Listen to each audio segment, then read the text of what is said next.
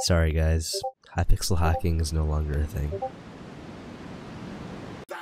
By the end of this video, you'll learn how to safely use Vape V4 even with the huge updates Hypixel has implemented. So let's begin with the most popular topic, reach.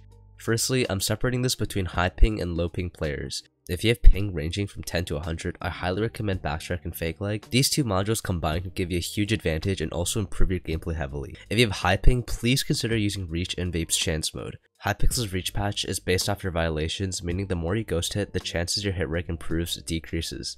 Using Chance minimizes this since Reach is activating only 50% of the time, which is still a huge advantage. For those that want a more blatant experience and a way to toggle, Silent Aura is the only option, so make sure to set an attack range near 3 blocks and configure it to your liking. If you want a professional config, I highly recommend joining the config hub where my settings will be posted. Also, for those that are wondering, Silent Aura has 3 different movement correction modes that you can try out. All of these are perfectly safe, so it really depends on preference. But please don't use a normal killer aura since it bans really fast and it's not safe for use. And speaking of bans, if you guys need alt accounts, check out Alt.Zone. They have a huge range of products that are high quality and easy to use. But let's get back to the video. Now for all the PvPers out there, please give Hitselect a chance. I honestly hated this module before, but it's super good for starting combos. Let Vape Hitselect for you on the first hit and then continue the combo by yourself. Also use active mode, which is in my opinion the best mode. Velocity is a really important module and also a tough one to configure.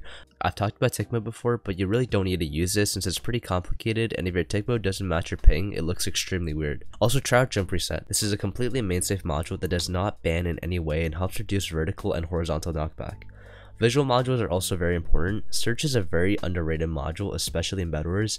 Use this to know exactly where a bed is and never fall for a trick bed defense again.